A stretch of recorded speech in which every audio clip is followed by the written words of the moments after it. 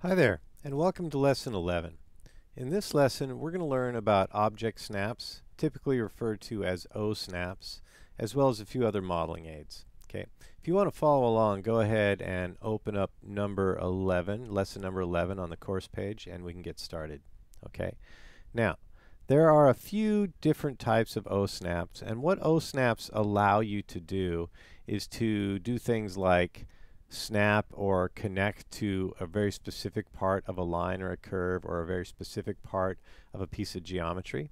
Okay, it also allows you to start in exactly the right position. Okay, now really good and proper modeling, like for example, if I wanted to build a rectangle, okay, and I'm just going to go ahead and draw this without any object snaps on, because you don't know what they are yet. But if I wanted to draw a rectangle, and I hit Shift, and then I drew a line, and I repeated that line again, I would want to zoom way in here and try and start my line. Hold down Shift again.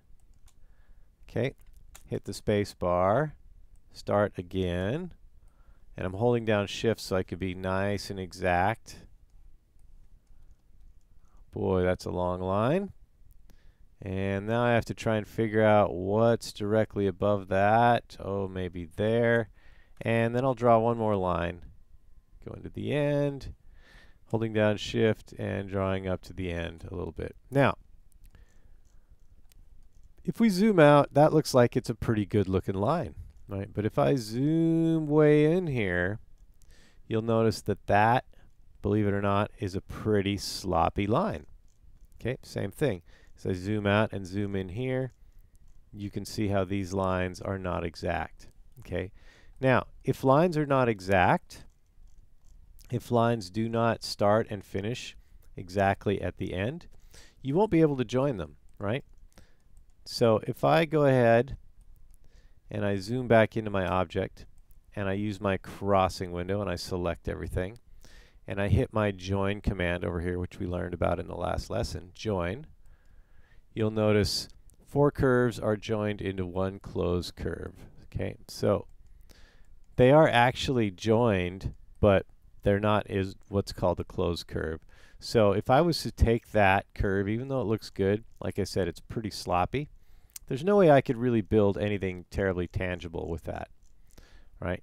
Now, for example, if I'm going to go ahead and close these like that. And if I do some really sloppy modeling, here, and another one here, and I try and join these two, it's going to say it's unable to join those curves, right? Now if I have 3 of them, and I select everything and I hit the join command, it's also going to tell me it's unable to join those curves. So there is a little bit of tolerance that Rhino will deal with, but you don't want, for the most part, you really don't want to get in the habit of creating open curves. Okay, so let's talk about how we can use these O-snaps, or these object snaps, to allow us to start or end a line in the exact correct place. Okay, now, right down here at the bottom of my command line, there's something that says grid snap, ortho snap, planar, O-snap, smart track, gumball, record history. All right. Now, the things that we're going to learn about today are object snaps. There is also something called the grid snap, and I'll show you that right now before I get into O-snaps. The grid snap, for the most part, is not a particularly useful thing, or it can be useful, but I find it more distracting for the most part. So what the grid snap will do, if I click on that and I make those things bold, and I'm going to go to my point command, is every time your cursor hovers over a point on the grid, it's going to stop. So the only place that I could ever draw a point would be on this grid, which again could be useful, maybe not, right? But if I want to, say, draw a line in the middle here of this grid, it's not going to allow me to start or stop, for that matter, anywhere but on a grid. Okay, so I'm going to go ahead and delete that, and I'm going to disengage the grid snap, That'll probably be the last time you ever see me using the grid snap. It is useful from time to time, but I very rarely use it. All right. Now what an end snap will do is it will allow you, now we're going to talk about the object snaps.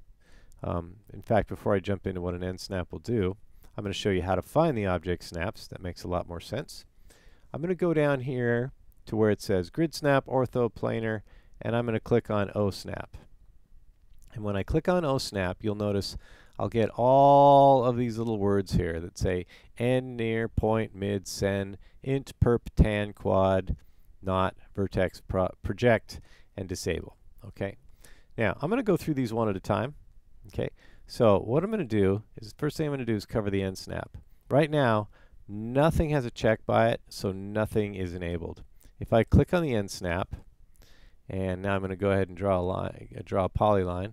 If I click on the end snap, now when my cursor gets near the end of an object here, it actually says, hey, you are snapped to the end of that object. And if I go over here, you are snapped to the end of the object. So what I can do is I can click again, and then go down to the end of that object and click a third time. Okay? I can also snap to an end of where a polyline is, and this is a rectangle, but it's still a polyline there, right? And I can also snap to that end, that end, that end. Okay, enter. So those are end snaps. So end snaps can be, and I'm just going to go ahead and take this one curve here and delete it. So ends can be the ends of single lines, they can be where polylines intersect, they can be at the corners of things like rectangles. I'm going to uncheck the end now, and I'm going to click on the near. Okay, then I'm going to go back to drawing another polyline. And what a near will do is it will allow you to snap anywhere on a curve, anywhere on an object. Okay, notice I'm hovering over that and it's saying near. Near is useful if you just need to connect to a line, but for the most part, it can be a little distracting, right? Now, because I unchecked the end snap, it's not actually telling me, even though that very well could be at the end, it's not actually telling me that it's at the end. If I click them both, so the end and the near are both snapped, you'll notice here I'm on the near, and then I get to the end, and now it says the end. Near and end. Near and end. Okay? Same thing here. Near snap on this curvy curve. And clicking on the end. Okay. So, what we're going to look at now is a point snap. I'm going to go ahead and uncheck the end, uncheck the near, check the point. And now, using my polyline command, anywhere that there's a point, I can actually snap to and meet every single point. So a lot of times I'll use points as references. I'll use points as starting points. Now you notice here on this rectangle there are no points. Because there's no points, there's nowhere else that it's going to want to snap except for the actual point.